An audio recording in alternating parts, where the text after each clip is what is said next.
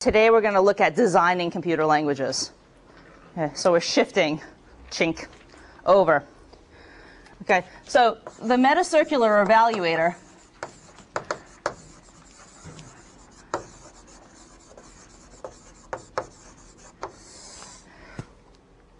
is written in Scheme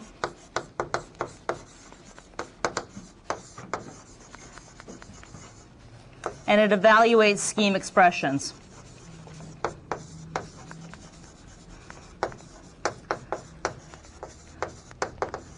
And if you're not already scratching your head by now, written in Scheme to evaluate Scheme. Where the heck does it ground out? How does this work? Okay. First of all, I'd just like to say that metacircular just means that it's written in the language in which it's going to be interpreting. And that's what metacircular means in this case. So before we really get into metacircular, what I want to talk a little bit is about Scheme. Now, you may say, Scheme, we've all been doing Scheme. And in fact, we can't. We have been. But you can think of each Scheme expression as a list.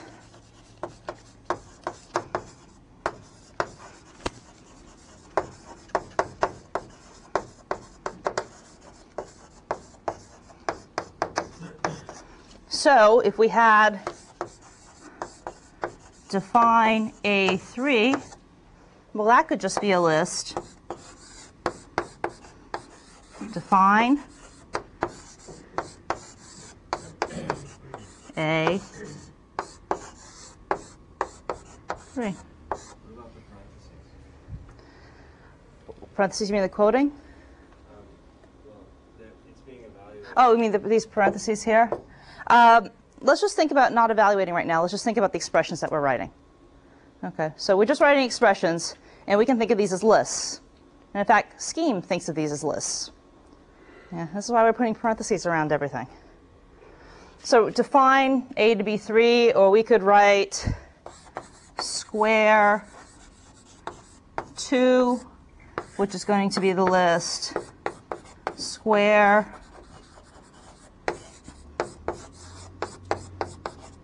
2. What I'd like to claim is that we've done lots of list processing. Do we have an agreement on that? We've done lots and lots of stuff with lists. Okay. What I'd like to claim that if we've done this amount of list processing, it's not trivial. But we could write a program that could just process these expressions as lists to do the right thing. What we could do is we could say, well, if it's a compound expression, it might just be a tagged list, where the beginning thing is telling us what to do. In this case, it's define, and here it's a procedure that we're going to need to apply. We could have a lambda expression.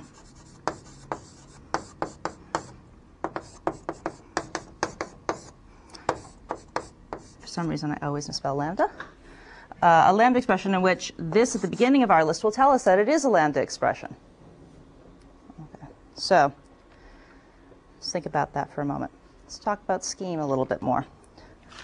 Scheme uses a read, eval, print loop.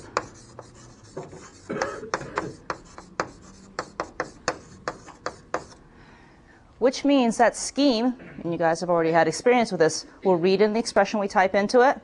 It'll evaluate it when we ask it to. It'll print out the answer, and it'll wait to read in the next one. So it's going through this loop. So we've got some reader that takes in characters that we type in. This is some input-output device, most likely our keyboard and our monitor. So the characters go into the reader, and the reader puts out list structure. So the reader figures out where the parentheses are. The reader is doing some of the matching for us. And that list structure is passed over to the Scheme evaluator. And this is what's going to evaluate our expressions that we're typing in. The Scheme evaluator needs something more than just what we're trying to evaluate.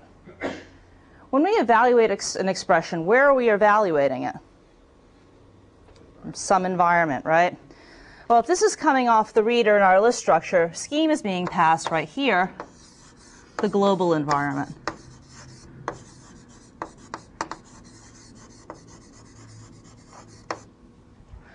So the scheme value is using the global environment and the list structure we're typing in to produce some results. These results are going to go to the printer, which is not actually the laser printer, but something that's doing the printing to our input-output device, printing out to our terminal screen.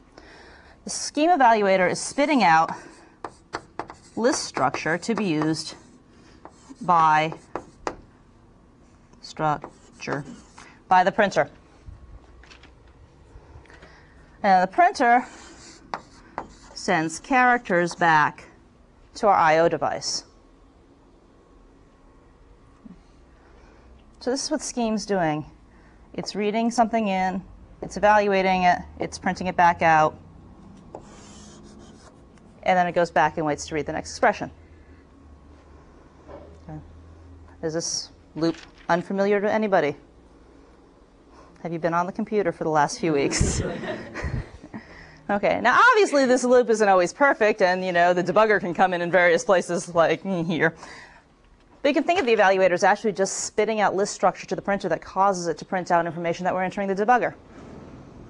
Okay, so we're just going through this loop. What's the printer to reader?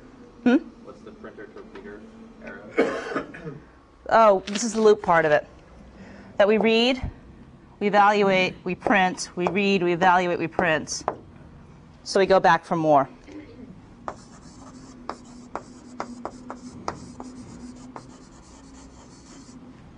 So that's our loop. So there's nothing being passed to the reader. For its second. Huh? For its second pass. Right, for its second pass. I mean, it's passing back to the reader perhaps a state variable saying, I'm ready for the next expression. You can think of it as saying, I'm ready. So when we pass the control back here, it's waiting to read, then the control passes here, and goes around in a circle like that for us. Okay. So that's what scheme's doing. I'd like to remind you guys of the rules of the environment model.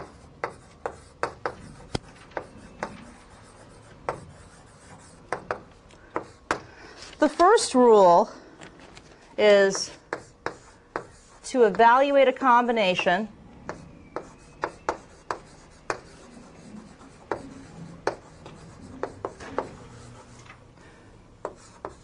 other than a special form.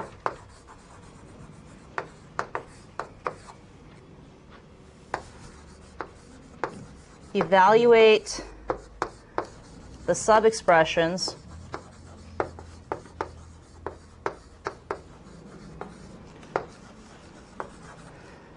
and then apply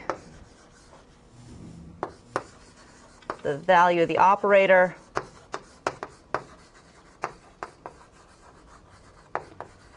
to the values of the operands.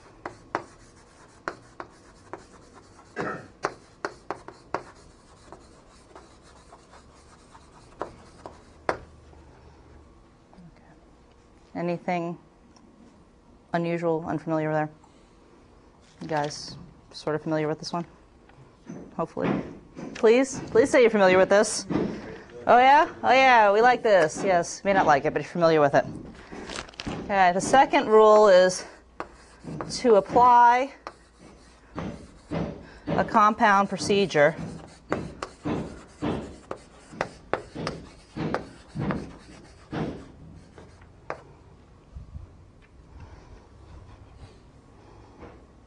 evaluate the body of the procedure in a new environment. This is the create a new frame part. Yes? Maybe? Okay. To construct the environment.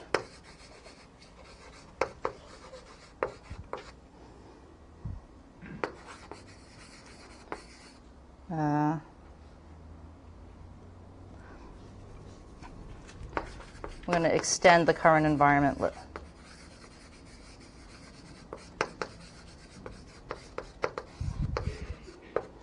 Okay. With bindings from variables to values.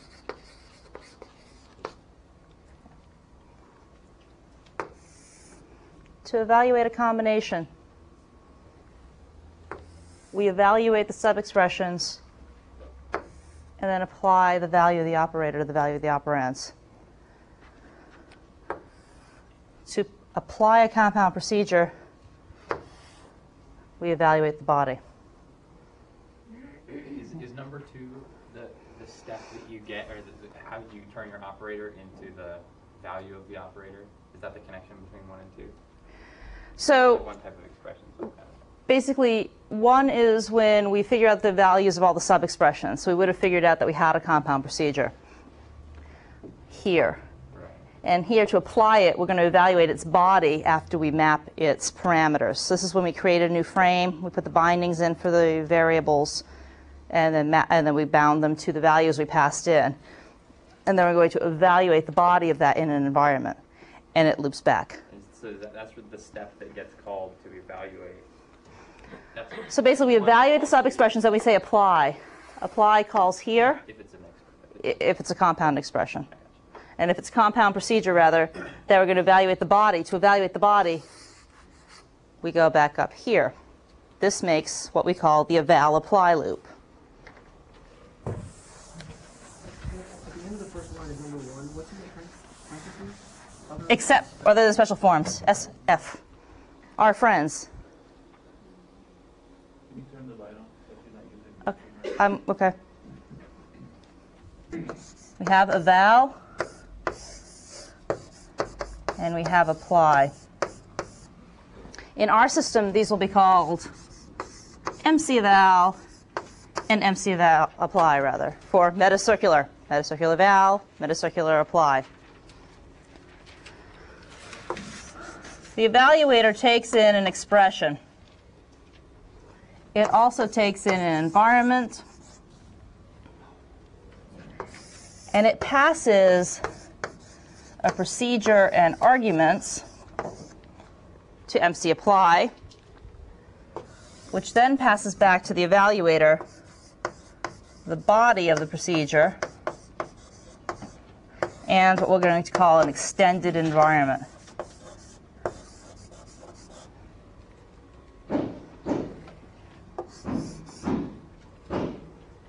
Extended environment.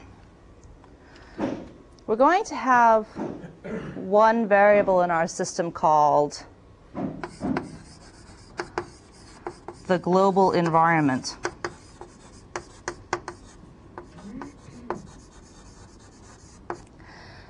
And this variable is going to point to a list of all the variables that are bound in our global environment. So we're going to have some representation for some primitive scheme procedures. This is some representation. It's actually going to be a list representation, but I don't want to draw that out completely right now. So we'll have some representation for primitive procedure plus, for the primitive procedure minus, some representation for the primitive procedure whatever, divide. We might have some variables, some variable A bound to 3.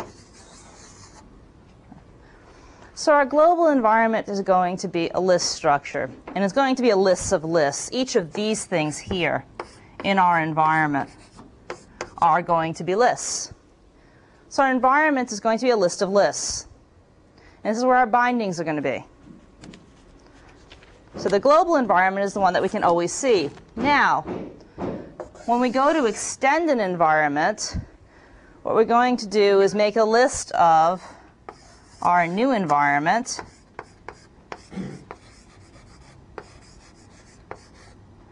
and of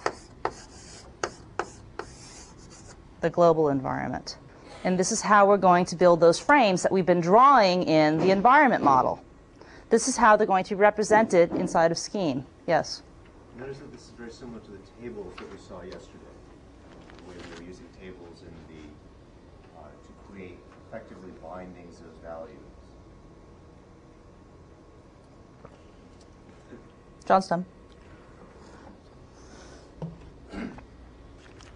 Okay. So this is our new environment. This is environment 1. If we were to loop again, would create another environment on the outside of this.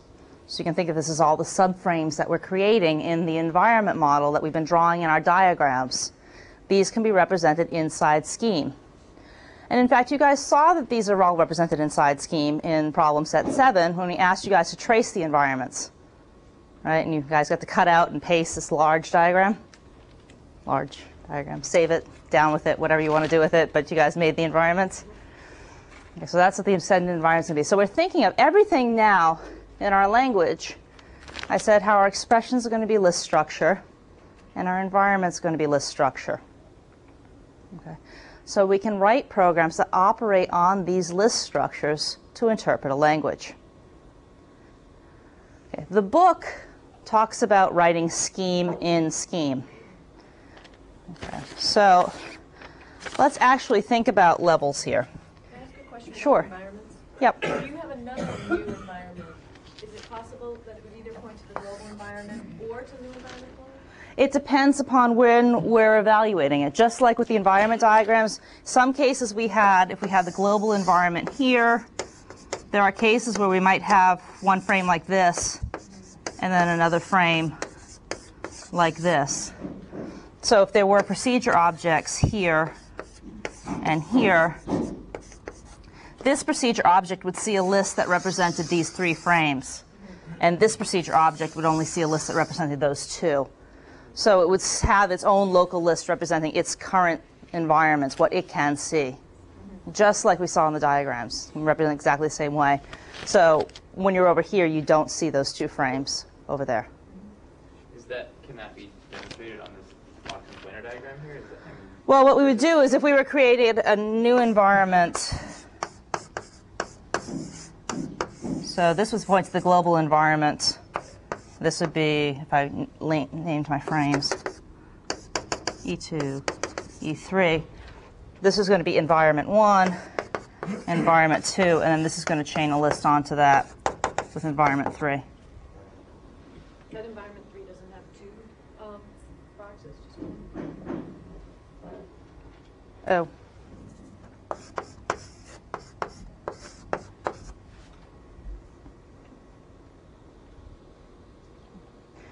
Okay, so this would change. So the global environment,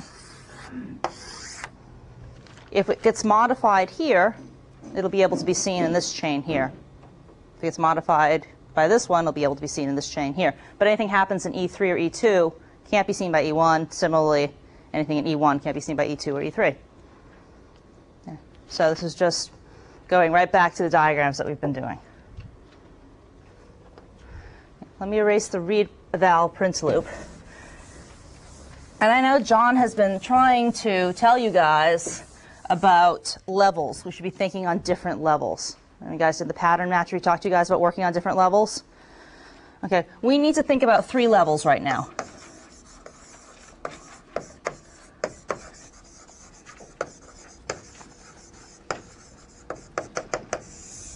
Okay. The first level, this is where we're going to be interacting with the metacircular evaluator. This is going to be the commands we type in. So this is the commands we type to the metacircular evaluator, which I will evaluate as the MC eval. The second level, well, that's the metacircular evaluator.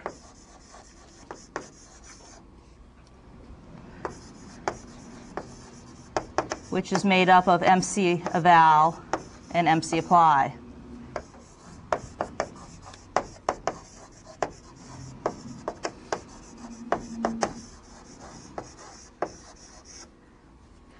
the third level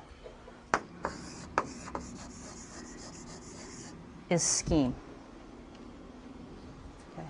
So we, typing in here, interact with 2, but we do not interact with 3. Okay. Effectively, 3 will be called because of what we're doing, but you can think of this maybe even as an abstraction barrier. Right? So we're typing in commands to mceval, and the metacircular evaluator is doing something for us. And it needs to call underlying scheme, but we're not typing in commands that skip over to scheme. They have to go through this second level in order to be evaluated. And then 2 gets to use 3. Okay, so we're typing in to the metacircular evaluator. It's typing into scheme. So just to contrast what we've been doing so far, well, we've only been in 2 levels. We have commands we type in,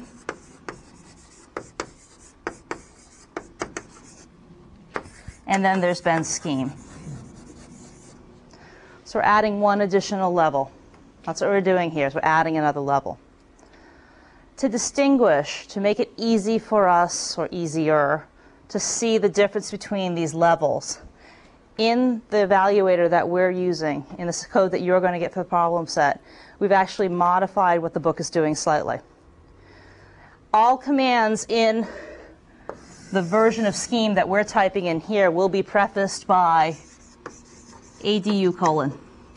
We are now writing ADU scheme. So we will write, if we want define, it'll be ADU define. There is no space on either side of the colon, and it could have been a dash. The reason I started actually with a dash, the reason I changed it from a dash is because then I had ADU for minus, and it was ADU minus minus, which looked weird. So I changed it to a colon. But it's just a string that we're appending on front of the names to allow us to see when we're using the metacircular evaluator. So you have ADU define, we'll have ADU if, various things like that. Okay. So let's actually look at the system running a little bit. Since my projector's working, look at that. Yeah. Is this totally impossible for the back rows to see? You guys see this at all? You can. Cool. All right. So we type in mceval loop and we evaluate. And we're going to get a command meval input. Okay. This is another clue to us that we're working in the metacircular evaluator. Anything from the metacircular evaluator is going to say meval input when it's expecting input, and we'll say meval output when it's giving us something back. If we do bounce out to the debugger, we're out of the system, and then we're back in regular scheme. Okay, so we have not implemented MC debug. Okay, if the metacircular evaluator runs into a problem, we're out into the real debugger in the real scheme world, and you'll have to restart mceval loop once you quit out of the debugger. So what we can do here is I can add 2 numbers, which I will type ADU: plus 3, 2. To evaluate here, we're going to do Control-X, Control-E, just like we've been doing. Control-X, Control-E, and I get back that the meval value is 5. Notice I haven't tagged the numbers.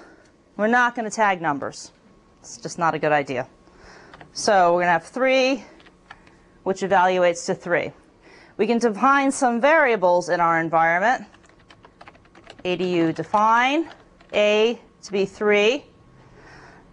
Now you can make a choice at this point. It's up to you guys on how you want to deal with the system.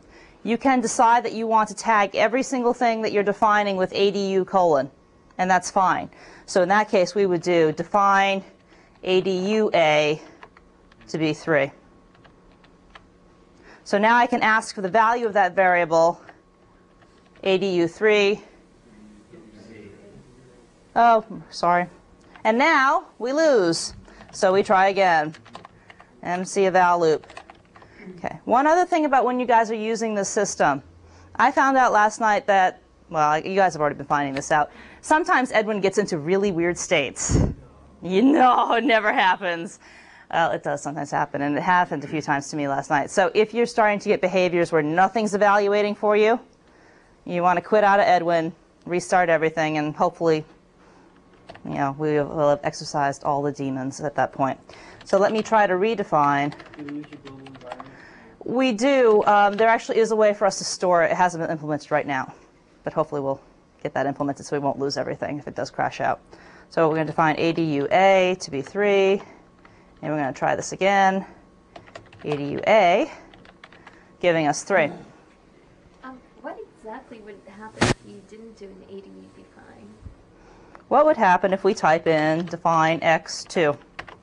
I mean, I guess it'll just use the regular So evaluator. it's not going to another one,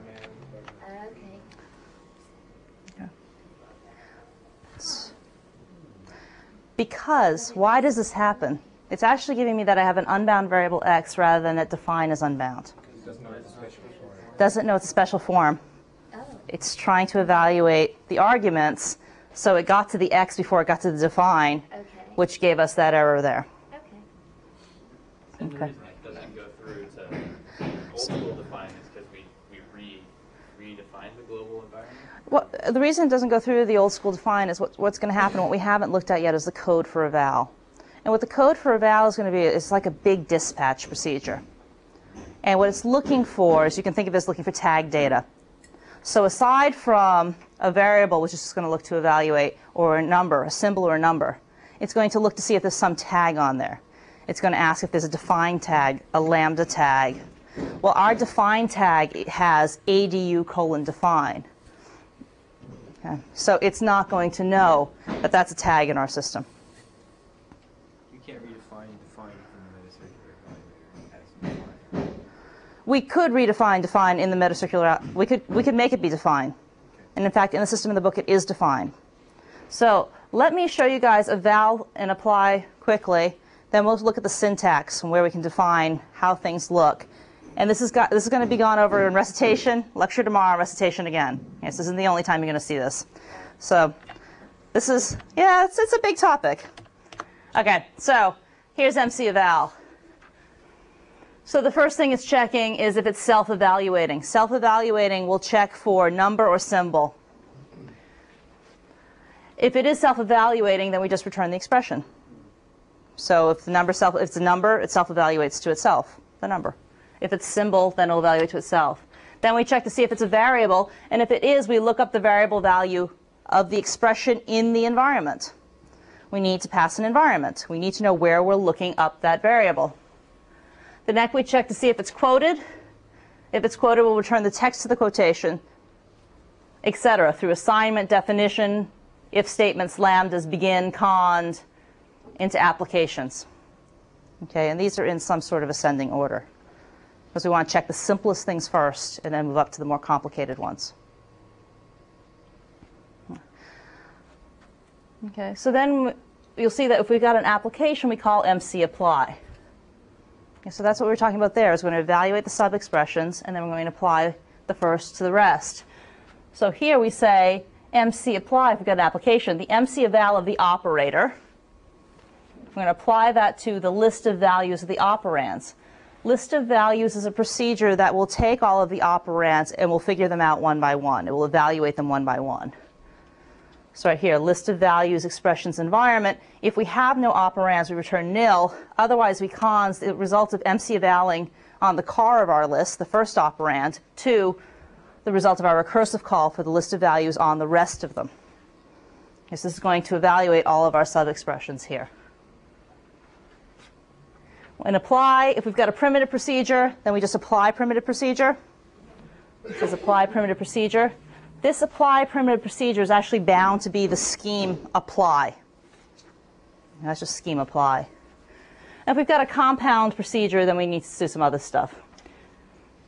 So this is eval, it's apply, and they'll call one another. And this is going to be circular. They're going to call one another until a point where the expressions get simple enough that it can just return the small parts.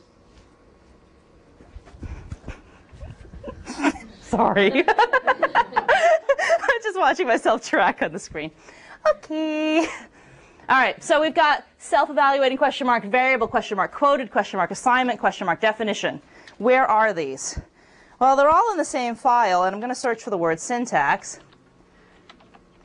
This should be a few pages in for you guys. It starts off with following the procedures that define the syntax of our language. And there is a comment here, page 3 right here. And there's a comment here that we are prefacing all the usual scheme commands with ADU colon. Okay? This isn't the way it's done in the book. It's just going to make it a little bit easier for us to see it. Rather than writing typical scheme, we'll do the ADU scheme. So self-evaluating.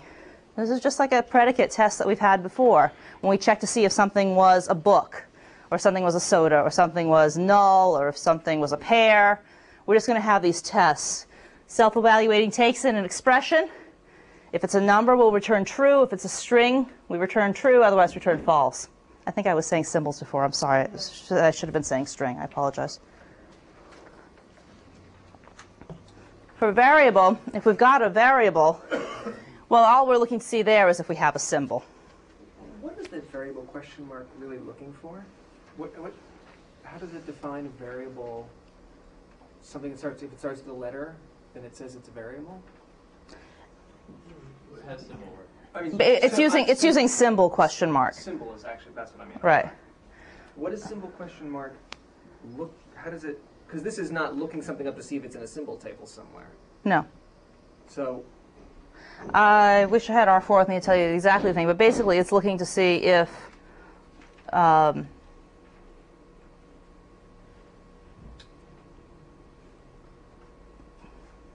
where did John go? John.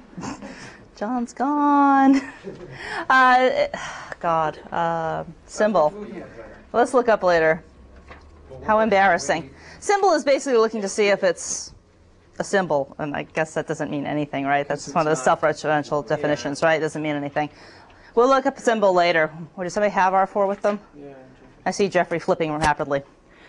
So as Jeffrey flips, let me move the code down a little bit. It returns true if the object is a symbol. There you go.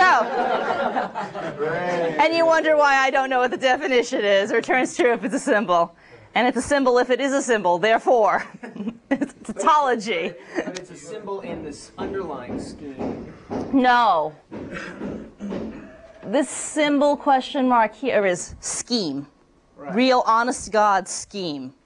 So it's deciding in the scheme underneath whether something is a symbol Yes. from the scheme above.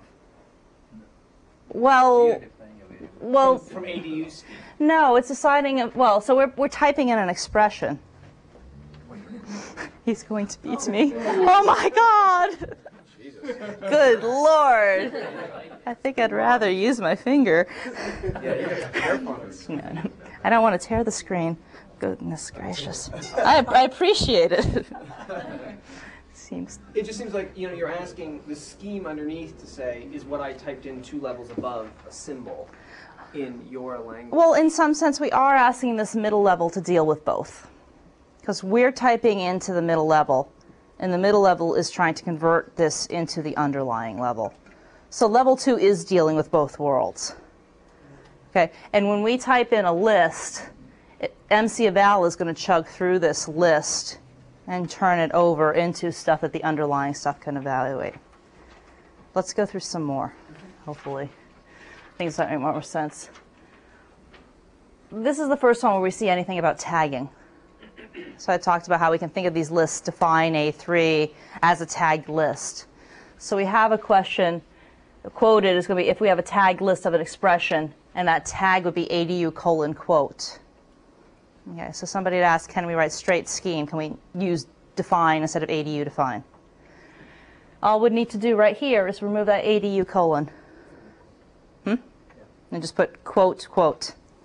So back quote, and then put quote.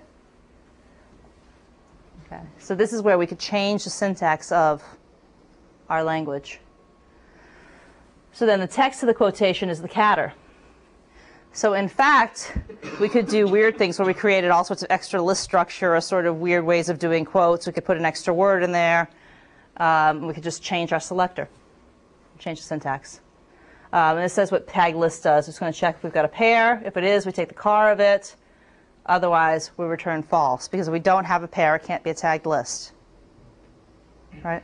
Single quoting won't work, right? Or will it? It's not going to work. We shouldn't be using it here, no.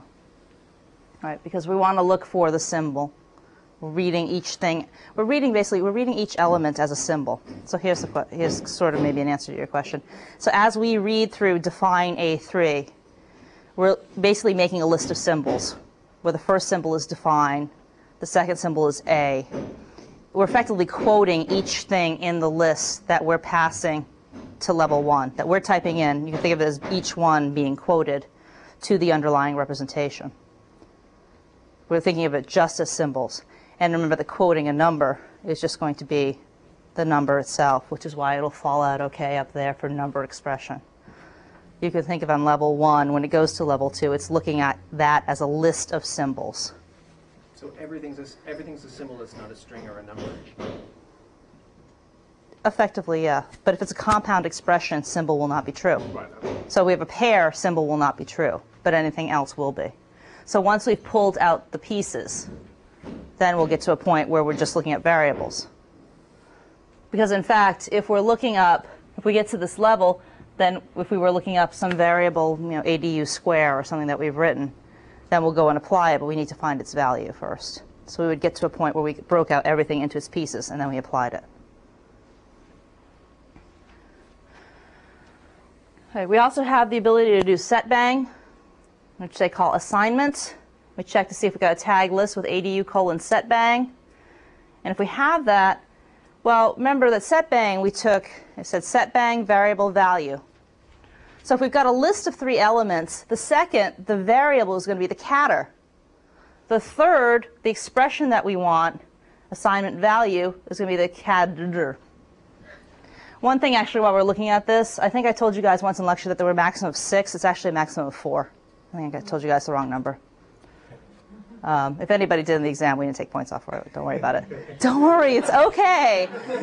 But when we saw that in the exam, I said, oh, we must have told them the wrong number. So I just wanted to tell you guys now, but you did not lose any points. It's okay. So definition. Well, it's going to be all the same thing. If we're looking for the definition of an expression, we look for a tag list that starts off with define. If we were looking for a lambda, we would look for a tag list that started with lambda. If we were looking for something else, we'd look here, if. We look for a tag list that's starting with ADU if. Okay? Because everything's a list, and you can think of it as a tag list. You can think of that first command as being the tag for us.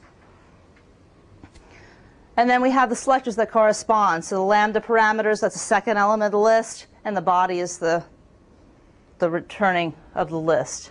Okay, there's no car of the coulter here. Why? For a lambda. We wrote a lambda expression. The whole body, which is a list.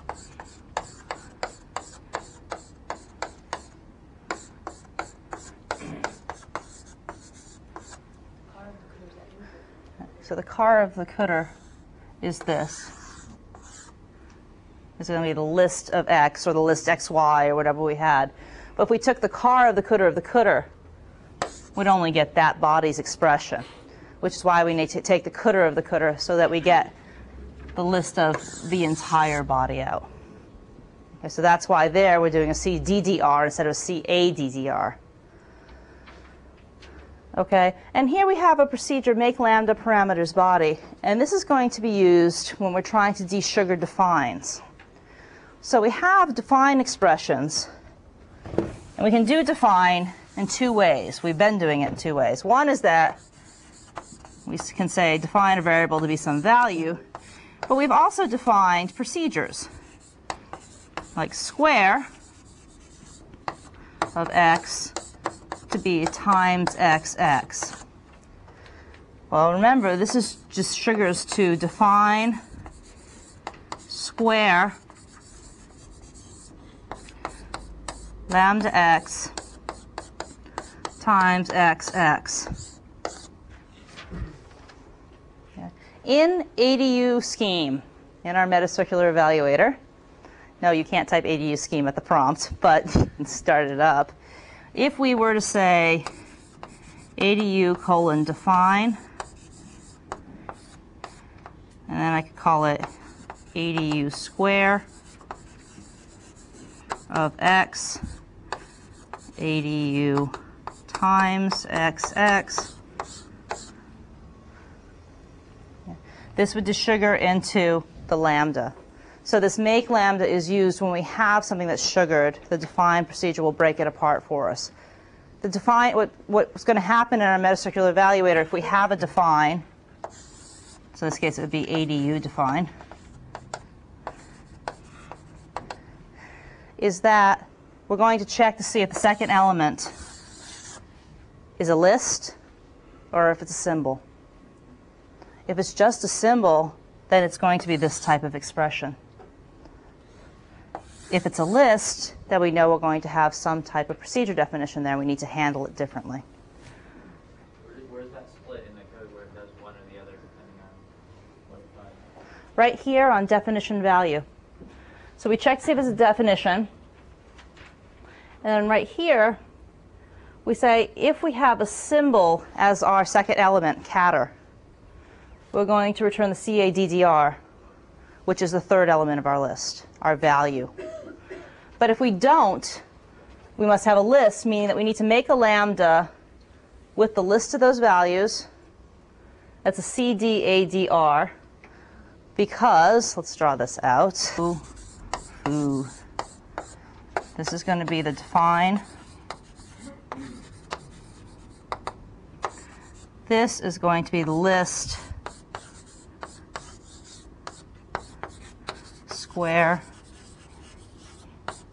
x, and this is going to be the list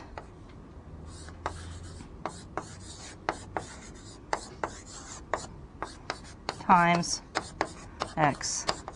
And if I tag that ADU define, I would also need to tag that as ADU star. You can't use the underlying multiplication. We're going to call the primitive procedure for multiply in scheme, but we've tagged it with ADU star because we're representing it up in that second environment, second level here. Okay, so I was drawing the box and pointer diagram so I could talk about why we're making a lambda the CDADR. So, which means we take the cdr, whack, car, whack, cdr, whack. This. Now, if we had had more parameters, this list would be extended out this way, say xy, and we would get all of that remaining list as a list. So that's what's going to return the list of the parameters, the comment formal parameters. And the body is going to be the cdr of the cdr. So I take the cdr again. This is going to point to the body. And that includes the tag symbol, the ADU. ADU stars included in that cdr. Yeah. Okay. So that's where we decide on definition value which type of definition we have. That's how we decide, are we doing just a straight variable or are we doing a procedure? Do we need to desugar? If we need to desugar, this is what's happening here. We're making up a lambda. So we're basically consing the lambda tag, ADU lambda, onto our parameters and our body. So we're building up that procedure to return. So we desugared it in this step is what's happened. Questions? What if I decided I don't like to provide the sugared step? How would I change that? What if I decide we're just not going to use this anymore? If you want to define a procedure, you have to say define, ADU define, name, paren, ADU lambda, parameters, body. What if I decide there is no more sugaring going on in this world? What would I change over here? We could just return an error, right? We could just say error, sorry, this is not scheme, this is ADU scheme, and you can no longer do that.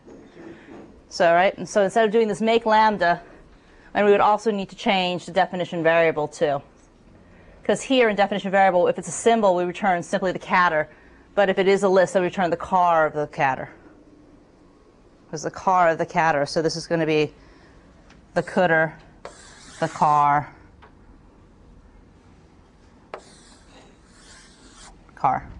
square. So we would also change that. Or maybe we wouldn't even want to bother returning an error. It's our language, and we're telling them, We never told them they had a construct like that. Maybe we don't even need to error check for that. We don't have to. But if you're going to change scheme and you say this is very similar to scheme, you might actually want to do that. Questions so far? Yes? All of this syntax is written in this scheme, not in ADU scheme. This is ADU scheme, but you wrote it in scheme. Is that right? Is that why you can use these parameters? This is where our syntax is. Okay. You can think of this as a parser. You can think of this level as parsing out the same statements that you guys did in problem set 5. You know, if computer science doesn't work out, then basket weaving is a good option. Okay, so this is doing the same thing here. So just with our parser, we wrote it in scheme. In that case, we were actually evaluating English-like sentences. In this case, we're evaluating scheme-like things, but it's not actually scheme. We're parsing it out here.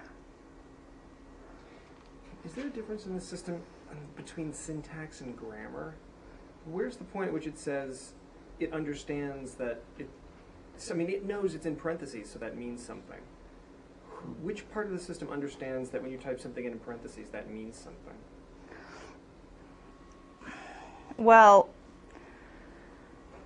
level 2 is expecting the parentheses. Level 2 is expecting lists of symbols or a single symbol. But level 2 just gets a scheme list. It doesn't know that the parentheses were there, or does it? That's how you make the list? That's how you make the list, is by putting the parens around So it. it knows each discrete. Or, so, I mean, if I wanted to use square brackets instead of parentheses, where is that? But change the reader. The reader is. Right, so the reader's dealing with it for us. Because the reader, of course, conveniently enough, is in this back layer here. So if we look through the shadows, we see the reader was here. The scheme evaluator, that's what's actually running this. So we still have the same read print loop. The evaluator is just being, basically the evaluator is running a program that's simulating an evaluator. But it does ground out. Really, it's okay. The evaluator is running an evaluator to get scheme, but it's not infinite. It's not an infinite loop. There are just 3 levels. I actually think that's one of the toughest things to see. I think that's one of the hardest things when you're playing with this. At least it was for me when I took the class. I think it was for John. I think we figured out it was for Dimitri too. Okay. So all of us had a real problem with that, which is in fact why we made the decision consciously to change it to ADU:. Okay, because when we all took the class, they just said, here's scheme. It's run in scheme. And we're like, if you say so. So this is why we're changing it. And in fact, what we'll do in recitations and lectures is we'll show you how we can actually change the syntax of our language. We can use different words. Instead of lambda, we could use make procedure. We can use anything else. Can we use the metacircular evaluator to write another evaluator? Sure. Like Jeff's scheme or something? Sure, if you wanted to do that. So then what you would do is you would write here in level 1.5, Jeff scheme. And that here would be commands that we typed into Jeff eval. So you could build on top of it if you wanted to. Okay.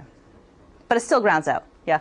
Or even better, you could use ADU scheme to write an evaluator, which would then run Jeff's scheme. Yeah, that's what Oh, okay. Okay. So I guess I. So if we want actually Jeff to be up here. Jeff scheme. This is still going to be commands in MC eval. And then conveniently enough, since we're in computer science, we can have level 0, which are commands to Jeff scheme.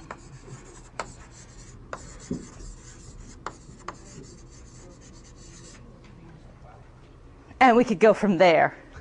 Why? Because we can. Will we make you do that? No. We're not that mean. Yes, John.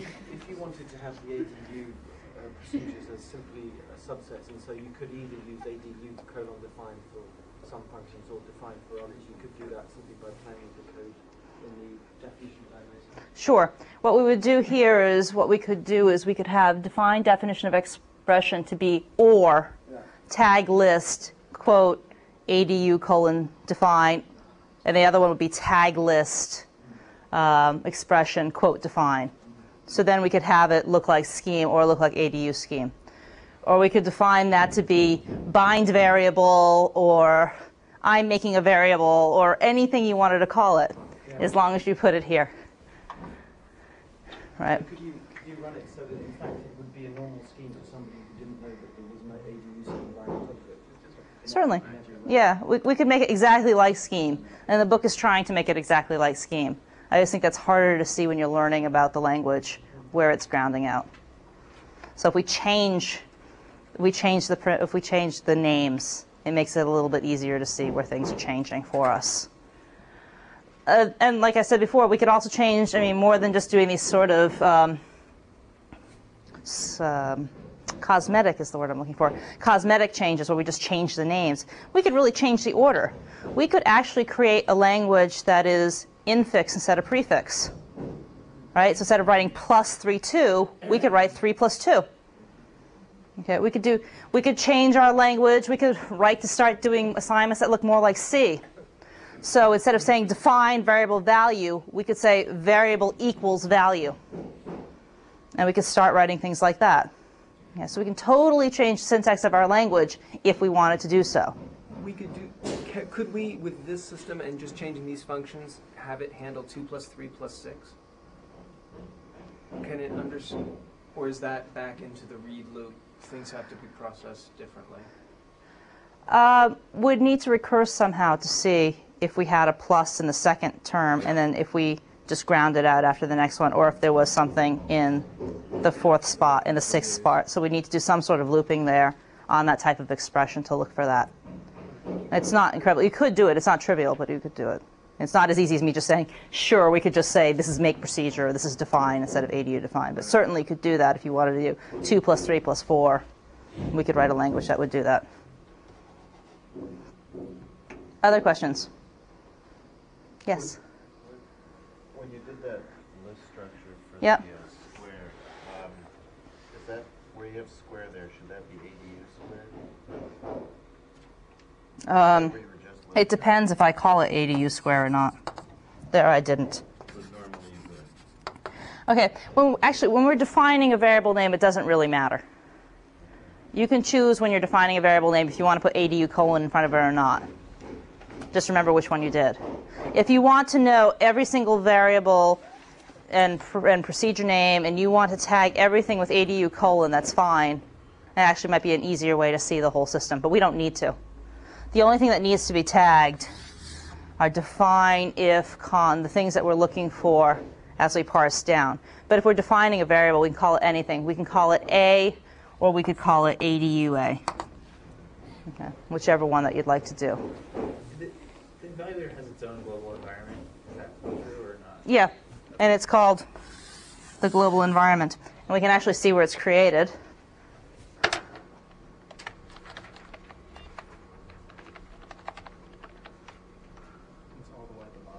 Yeah.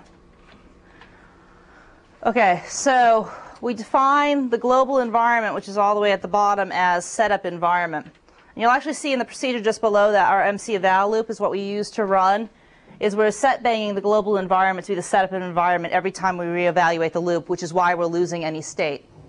Let me scroll that up. Although, there we go. Okay, so this is, remember I said the question was asked if we bounce out into the debugger, do we have the state left? Well, every time we reset, we're refreshing the global environment, and we can make changes so that won't happen. And hopefully we can do that before the problem set goes out so that you guys won't be so frustrated having to type things in all the time. The global environment is setup environment. So let's go look for the procedure setup environment.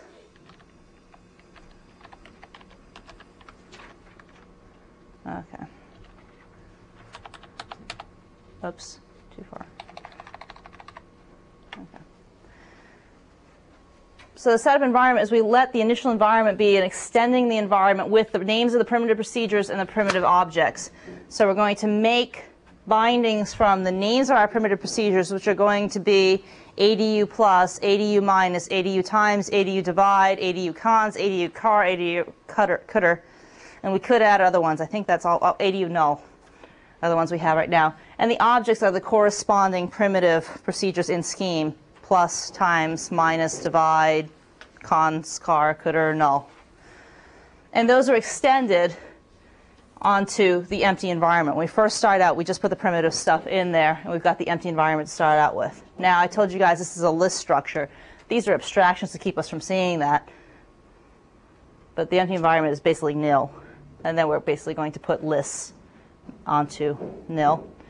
And then we're going to define a variable called true in our environment that's going to be equal to true in the underlying scheme. So this is a symbol for our environment, and this is its value. And that's going to be set onto the initial environment. Then we have defined variable bang for false also. And then we return the initial environment back to the user. So we define the global environment to be what's returned from this procedure. So what's returned is what this initial environment is pointing to in that let frame.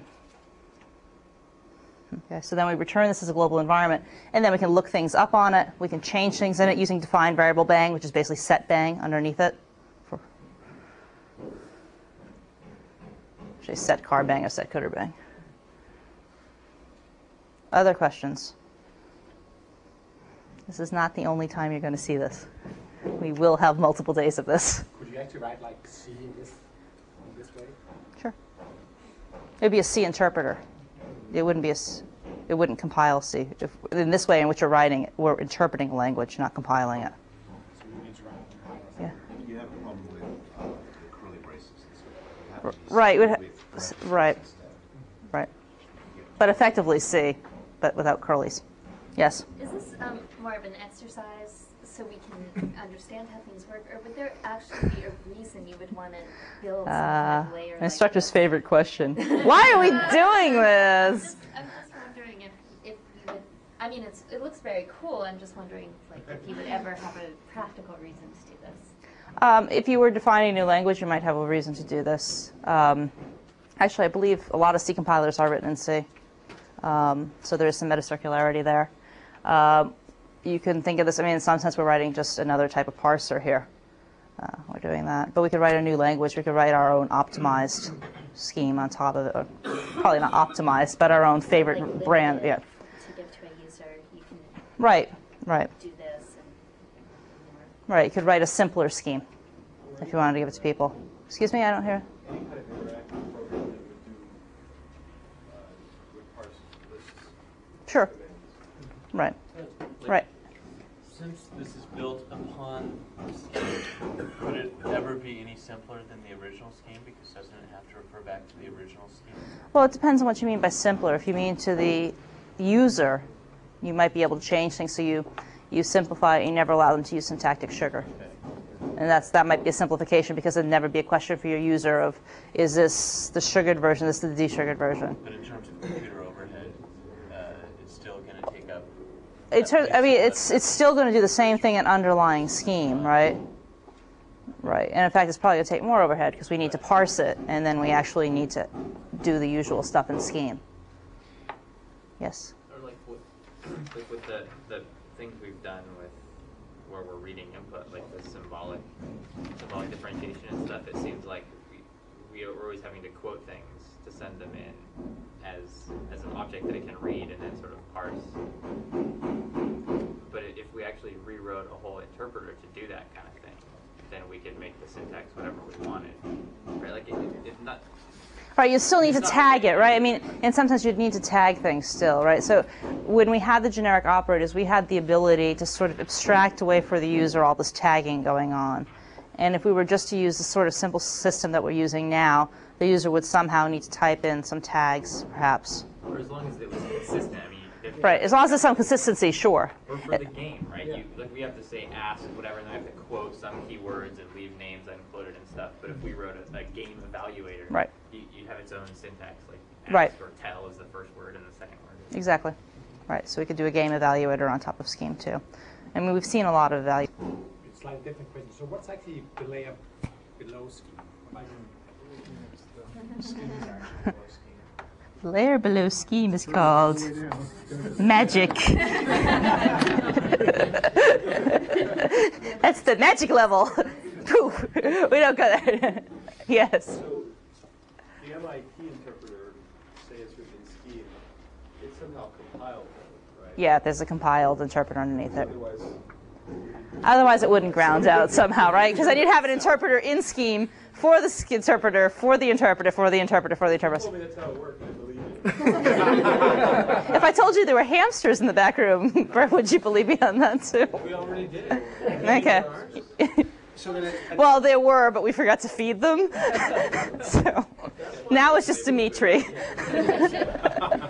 at some point, then Scheme does have the ability to actually access hardware. I mean, Yes, it's it does ground out. Yes, it has to, right?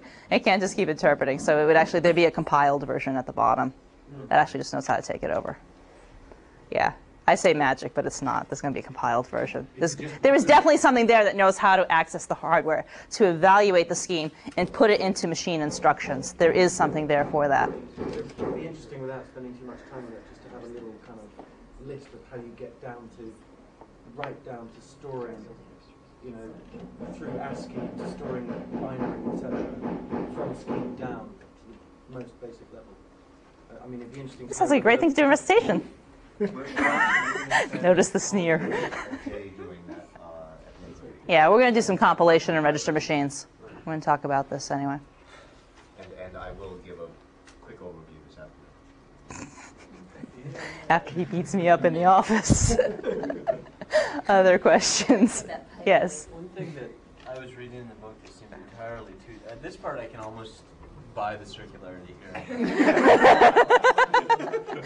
We've almost sold you on it. I have a bridge too. But the conditionals, where they say that the evaluator, if you get an if statement, it feeds it to this eval if. Well, the eval if is defined by an if. Right, because that's all. It's just the same thing. It's just like we're using, you know, define or let in level 2 that's bounding out to scheme. We can use if in our eval if that's going down to scheme, because we're at this layer here. So you have the ADU if down here, and then eval if can use the if from here. We can't Which get it uses from the here. if from where? Which uses this magic layer, the compiled layer that goes to the machine instructions. So, if it uses a magic if in the Magic if, yes, the magic if. why bother with that intermediary? Why don't we just feed it directly to the magic if? Well, because we are in effect doing that through our scheme, right? Because that's what we've been using so far as scheme. We actually haven't talked about how to write machine code. Okay, so Because scheme is basically on top of machine code, right? There aren't little define commands, you know, little define words running through the bits in yours. You're getting zeros and ones. So there's definitely something that's taking level 3 down to what our machine can understand. So this eval in here in the book is not the true scheme evaluator. It doesn't truly go through an eval if, which will break it down.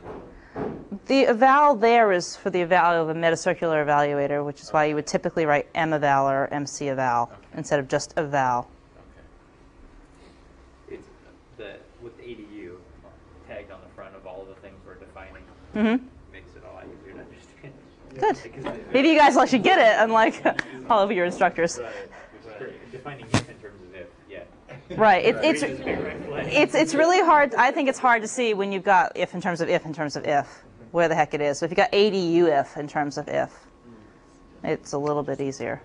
Or, you know, instead of if, we could change it to maybe, or possibly we'll do this. Or, you know, we could change the whole, some sort of non-deterministic if, random if. I could do something like that in our language. So we could write anything on top of it. Okay, we're basically simulating scheme, and the reason that we're simulating scheme in this upper level is because you guys know scheme. We're not going to write a completely new computer language right now, because while some of you have seen other languages, there's not a language in which all of you have seen it. And we don't want to go off on another couple of weeks teaching you a new language so we can show you how to interpret in scheme, which is why the example is to do scheme in this metacircular evaluator. Yeah. We had a few more weeks. Another thing I noticed reading is that this is done entirely without higher order procedures, and there's a footnote that alludes to the fact that you could, in other languages that don't permit higher order procedures, implement them. And that by creating this within that other language, and that struck me as really cool. It's All I have cool. to say about that. It's the magic layer. Any other questions?